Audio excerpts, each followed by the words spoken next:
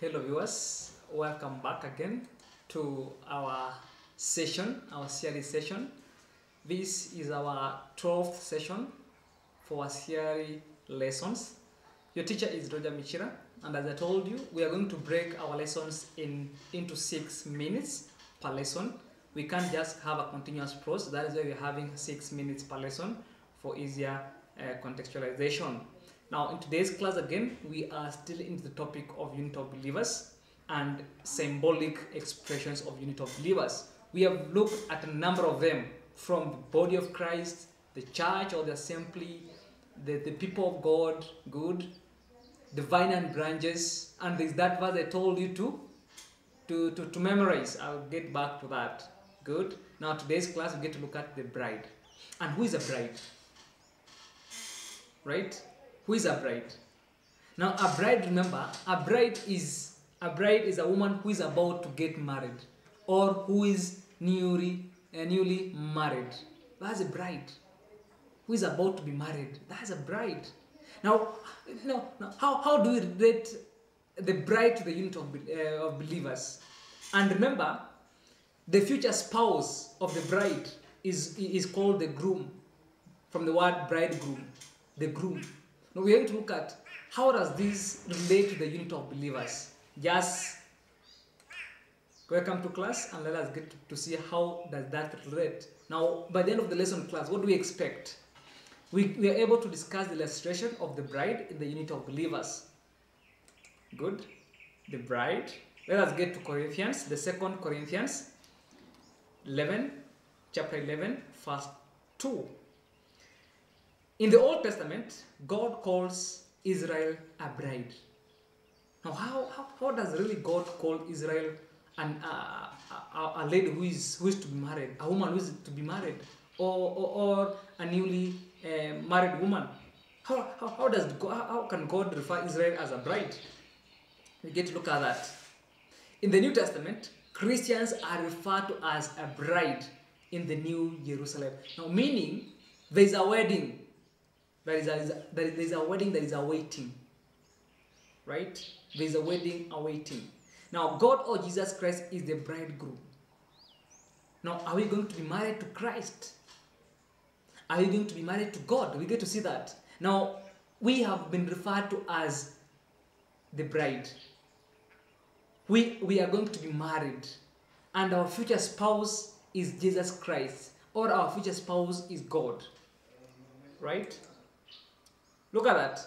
Now, that is the spouse, right? And the bride. That's the groom and the bride. Look at that. Look at how beautiful they are, right? Look at the attire, the wedding attire, right?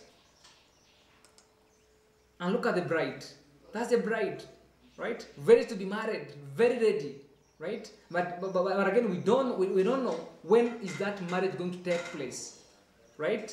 We don't know when that marriage is going to take place. That's why we have used a symbolic expression of the bride, unit of believers. Remember, when someone is going to be married, when someone is going to marry, right? They're just waiting, anticipating for that day, right? When is that day going to come, right? They are very patient, right? Pure in heart and in body, waiting to be married or waiting to marry. That is why the unit of believers, we have used the symbolic expression of the bride and also the groom, the bridegroom, and we have said we are the bride and God or Jesus is the bridegroom, meaning we are going to be married to Jesus or to God. Now, class, let us get that. Now, Christians are reminded that the life on earth is a temporary home. Just as the wife or just as the woman is always reminded, your home place where you have been born, that is just your temporary home. You are going to move out and get a spouse, right? Same as to Christians, we are being reminded that life on earth, right? It is just a temporary home. We are going to a new home. We are going to a new heaven. We are going to be married to Christ, right? Their home is in heaven, the holy city of God, right? In Kiswahili, they always say, that mbingu mpya na nchi mpya, right? That's just actually illustration of the new home, the new heaven and the holy city. Now, just as the bride is expected to be faithful to her husband, so as Christians are expected to be faithful to God. Remember, the bride is always faithful, waiting for that day, right? I told you, you must be pure in heart and in body, right? So as Christians, we must be pure, right? We must be patient and faithful, waiting for that day, right? Now, John, who wrote the book of Revelation, sees a vision, right, of a new heaven and a new earth in which Christians will be rewarded. Good. Remember, the bride is going to be rewarded with a groom, and the groom is going to be rewarded with the bride. They'll only be rewarded if they were all faithful. A bride will be rewarded if the bride is faithful. And that is why, in the traditional African society, for you to be married, for a woman to be married, they must have to certify that you are a virgin, you are faithful, chastity, pure in body, right?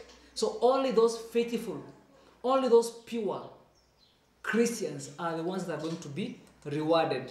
Good, you can see that. Christ will come to take his bride to eternity, to live there forever, right? The relationship between Christians and Jesus is like marriage. Good, look at that. Look at that. The marriage between the bride and the groom. They're going to live there forever. It is a covenant. It is a covenant. So the bride is a covenant also.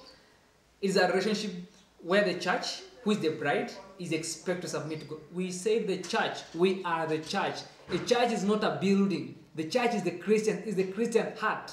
We are going to submit to God. Jesus died on the church, for the church, a show of his God's love. Likewise, Christians should be committed to their relationship with God. Now, class, we have looked at the symbolic expression of the bride. Now, for our task, can you get to who is referred to as the bride in the New Testament? As always, get to refer to our reference book right on your screen.